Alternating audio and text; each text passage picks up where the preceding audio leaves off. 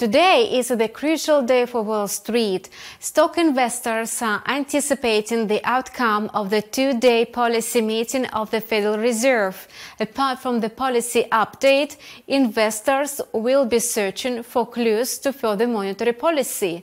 The market does not rule out hawkish notes in Powell's remarks at the press conference. Yesterday, the benchmark stock indexes closed with modest gains. The Dow Jones closed 0.43% up at 34,212 points. The Nasdaq added 0.83% intraday, and the S&P 500 climbed by 0.69% to close at 4,369. The major stock indexes mainly traded in the green in the New York pre-market, but opened the session with a mixed dynamics. The intraday outlook for the S&P 500 depends on the Fed's policy decisions. A surprise rate hike by 25 basis points could push the S&P 500 down to 4,300 points. On the contrary, the Fed's dovish stance and signals could propel the index up to 4,410. On Tuesday, the Nasdaq and the S&P 500 reached the highest level in the last 14 months, in light of the inflation report, which looked a slowdown in the consumer inflation in May. These increased expectations that the US Fed might not raise interest rates on Wednesday. The U.S. Labor Department reported that the CPI looked a 0.1% uptick in May on months, following a 0.4% rise in April. The core CPI remained flat at 0.4%. The annual inflation rate accelerated by less than 4%, which proves freezing inflation of energy and service prices. All in all, headline inflation fell by more than 50% since its peak. Nevertheless, it's still twice higher than the Fed's target level. Apart from the highly anticipated inflation report, investors digested corporate news. Nvidia shares jumped by 3.9%. It's the first chip maker to close the session with a market value of more than $1 trillion. The rise came after smaller competitor Advanced Micro Devices provided an update on its AI strategy that failed to impress investors. AMD shares fell by 3.9%. US-listed shares of Chinese companies rose after China's central bank cut its short-term lending rate for the first time in 10 months. Alibaba Group added 1.9%, while JD.com climbed by 3.5%. 10 sectoral S&P 500 indexes rose, led by the commodities increase by 2.33%, followed by 1.16% growth in the industrial sector. The Russell 2000 index jumped by 1.2% to a 3-month high. Shares of Intel grew by 2.5% after reports that the chip maker is in talks with a division of SoftBank to become an anchor investor in the IPO. The most traded stock in the S&P 500 was Tesla, which surged by 3.5%. Already on Wednesday, futures for the S&P 500 and the Nasdaq continued to rise, while the Dow dipped into the red zone.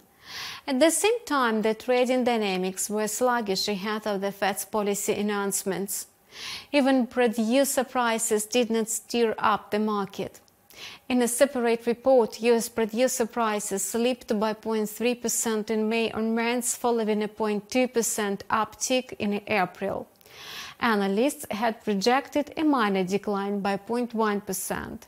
The fresh PPI is the lowest since July 2022. In annual terms, producer prices increased by 1.1%, the lowest figure since December 2020. The economic data cemented the likelihood that the US Fed would put interest rates on hold in the range of 5 to 5.25% for the first time since the central bank launched its historic aggressive monetary tightening in March 2022. Assuming the Fed hits a pause button, perhaps the Fed's announcement could dispel expectations that there will be a further move towards easing. Policymakers may be signaling further rate hikes as they will need time to assess how the economy is performing, whether the financial system remains stable, and whether inflation continues to fizzle. The data since the last Fed meeting in early May has left a vast set of signals to read and plenty of room for discussion.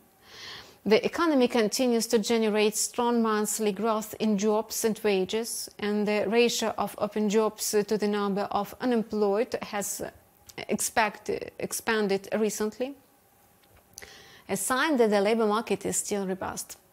Inflation has been declining slowly, with some aspects more resilient than expected. The closely watched PCE price index, excluding food and energy, has not improved much this year and is up 4.7% year-on-year in April, more than double the Fed's 2% target. However, some price forecasts suggest that inflation could drop sharply in the coming months. The unemployment rate jumped significantly from 3.4% to 3.7% in May.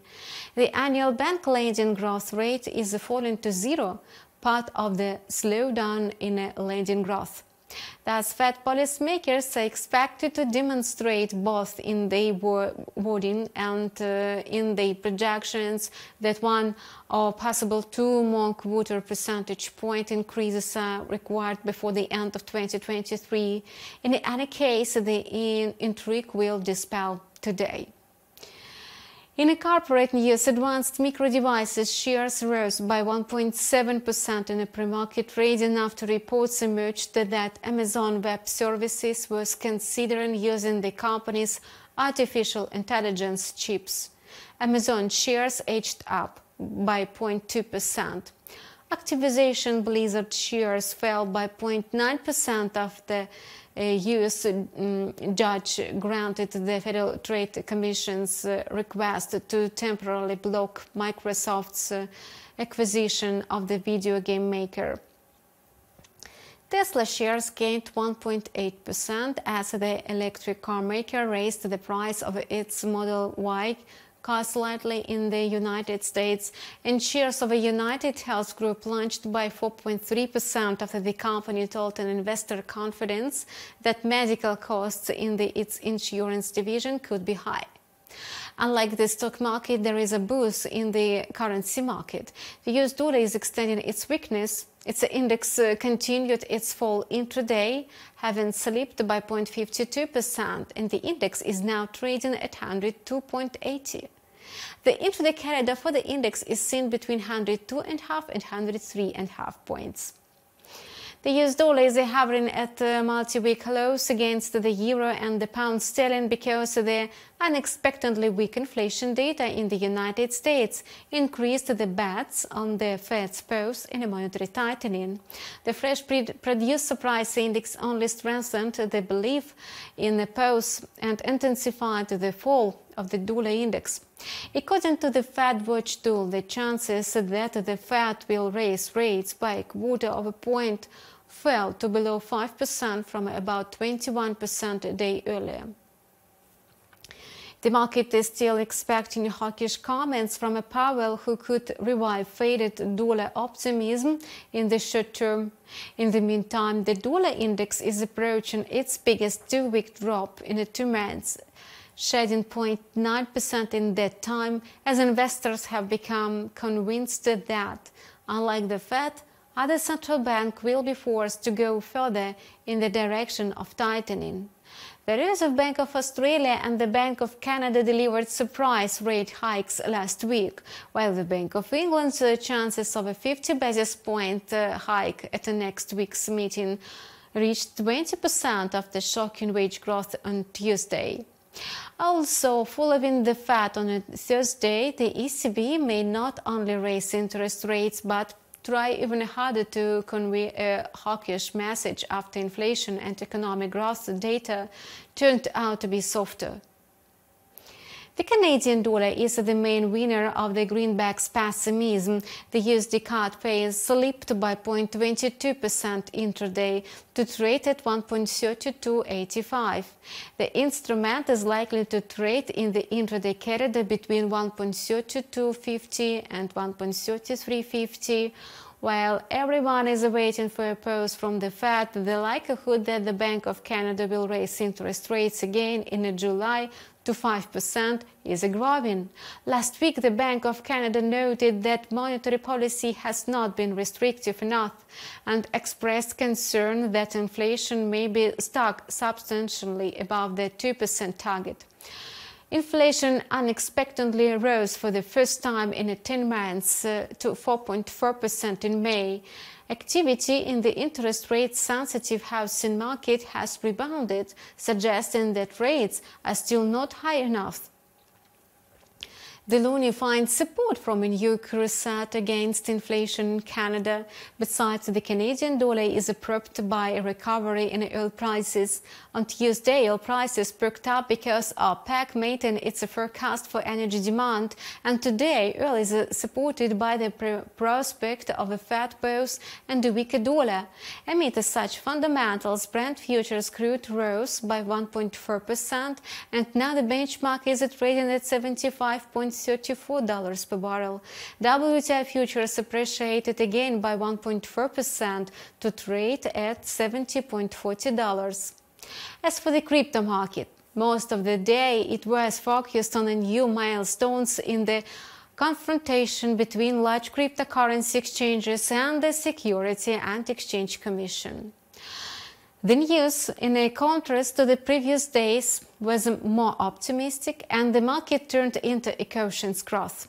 At the same time, the risk-on mood was dampened, and traders of the cryptocurrency market also kept the focus on the Fed. As a result, Bitcoin hovered around the level of 26,000, adding 0.5 and 0.6%. Most of the top altcoins also recovered, with the exception of Ripple, which lost 2.3%. Ethereum, Solana, Binance, Litecoin and Cardano recovered by 0.4 and 3.2%. There is a little cause for optimism in the confrontation between the Binance cryptocurrency exchange and the Commission.